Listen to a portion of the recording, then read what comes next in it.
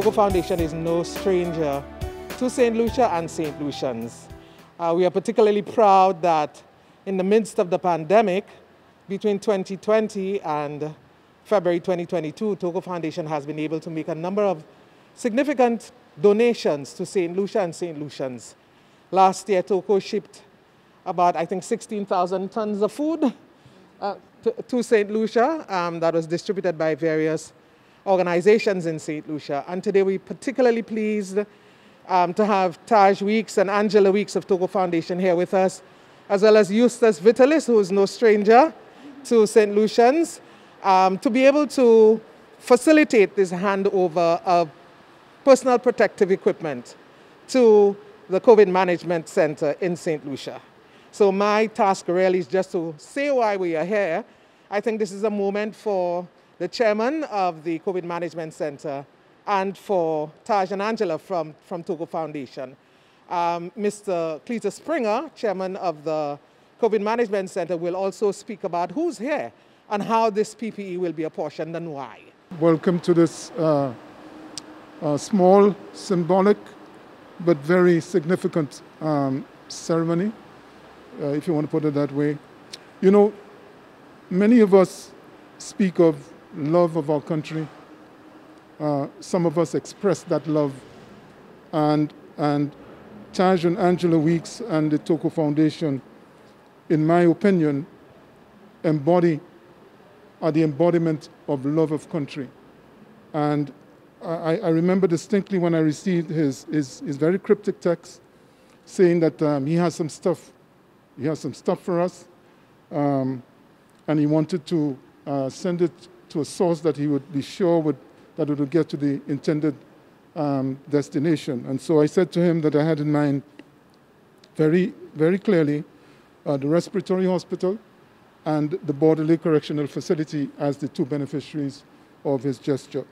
And I'm very pleased today to be able to join Taj and Angela and to say thanks to them for their magnanimous gesture. As Barbara has told you, this is nothing new for them. They've been doing this for many, many years, and the TOCO Foundation is world-renowned for its generous work. This COVID pandemic has made a severe dent in government's finances. There's just no way that a country like ours, with its limited resources, can endure a pandemic like this. And we would always going to be relying on support from well-wishers around the world, and governments have also chipped in. And Taj, thank you from the bottom of my heart, and I say this on behalf of all St. Lucians. This equipment is going to be put to very good use, I can assure you. It is going to save lives, I feel, of that I'm certain. So thanks again. I want to introduce now our chief hardworking. Need I say that? Everybody knows that she's hardworking. I don't know how she does it. I mean, it's 24/7 for her, and I keep saying to her, you know, try to take some rest on the weekend. But she says, Mr. Springer, it's part of the job. And I have enormous respect and admiration for her. And I want to invite Dr. Sharon Bell-Majorge to say a few words. I just want to indicate that this is our third year of managing COVID-19 in country. And with partners such as the TOCO Foundation, I just want to express sincere gratitude for this very timely donation. It is going to go a very long way, the protection of our healthcare workers and our patients. And we have been working with the Borderley Correctional Facility as we have managed a few outbreaks at that facility. So I think the chair he gave very good advice when he indicated two of the very important areas that the personal protective equipment that's going to be donated today to go to. So I just want to really express gratitude on behalf of the Ministry of Health, Wellness and Elderly Affairs. I know the PS, and also I want to apologize on behalf of the Minister who's doing a recording for the new protocols this afternoon. He would have liked to be here this afternoon, but is not able to be. So just let me express gratitude and say thank you for the collaboration. I hope we can continue in various ways, supporting, because we don't know how long we will continue managing COVID. So thank you so much. On behalf of the management and staff of the Borderley Correctional Facility, and by extension, the Ministry of Home Affairs, I would like to thank the TOCO Foundation immensely for their contribution of PPE to the Borderley Correctional Facility. More specifically, I would like to thank Mr. Taj Wicks and his wife for making that effort, that tremendous effort, that even during the pandemic, they are able to go out and seek donations on behalf of the facility. It's not, I know from their end, well, based on their reputation, they would have gotten some of these items for the facility, but in these times, it is a lot for one to give, it is a lot for one to go out and to seek these donations and to get it within the quick time that they did. But let me just also thank Mr. Springer. I had a short conversation with Mr. Springer, the chair of the COVID Management Center, and soon after that conversation, he asked me, what is it that you all need? It was not a question of coulda, woulda, it was just, what is it that you all need? And once I sent the list to him, he told me he will work on the list. And one of our needs, one of our greatest needs at that time was the PPE. And he said he will make it happen. He assured me that it will happen, and he kept me abreast as to where these things were during that period.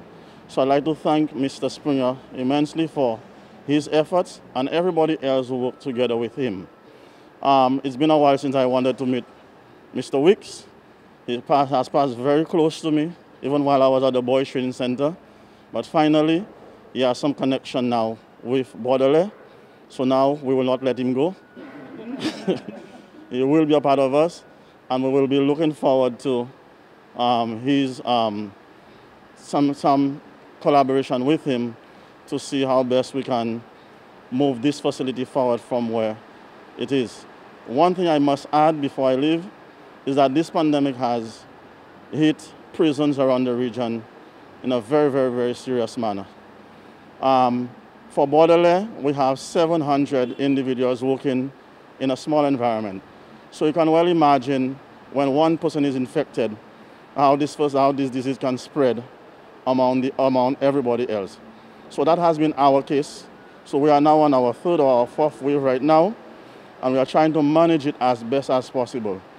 This set of items, this PPE that we have just received there, will go a long, long way, because up to last week, we were struggling.